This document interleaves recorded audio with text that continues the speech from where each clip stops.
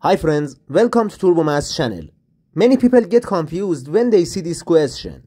They don't know which operation to do first, so they might get it wrong. For example, some people solve this question like this. 9 plus 1 equals 10. 10 times 1 plus 3 to the power of 2, which equals 9. Then times 4 plus 2, which equals 6. And 6 to the power of 2 equals 36. 10 times 1 plus 9, which equals 10, then times 36. After that, they simplify the parentheses. 10 times 36 equals 360. 10 times 360 equals 3600. They say the final answer of this question equals 3600, but this answer is wrong. Let's solve this question step by step together. To solve this question, we need to follow the order of operations, which is PEMDAS. PEMDAS shows the priority of the mathematical operations, and if you don't pay attention to this rule, you get the wrong answer. In this rule, P stands for parentheses, E stands for exponent, M stands for multiplication, D stands for division, A stands for addition, and S stands for subtraction.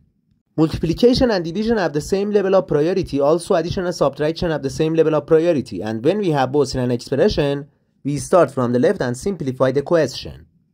According to the PEMDAS rule, first we simplify the parentheses.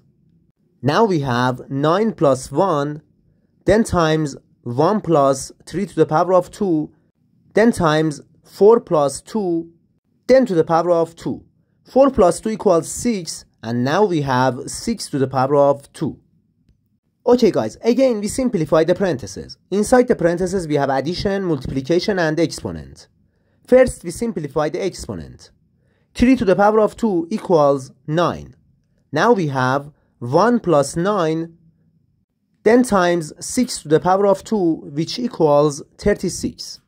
Okay guys, now the question is 9 plus 1, then times open parentheses, 1 plus 9 times 36, close parentheses. Inside the parentheses we have addition and multiplication. First we simplify this multiplication, because the multiplication has a higher priority than addition. 9 times 36 equals 324. Now we have 1 plus 324 inside the parentheses, and the question is 9 plus 1, then times 1 plus 324. 1 plus 324 equals 325.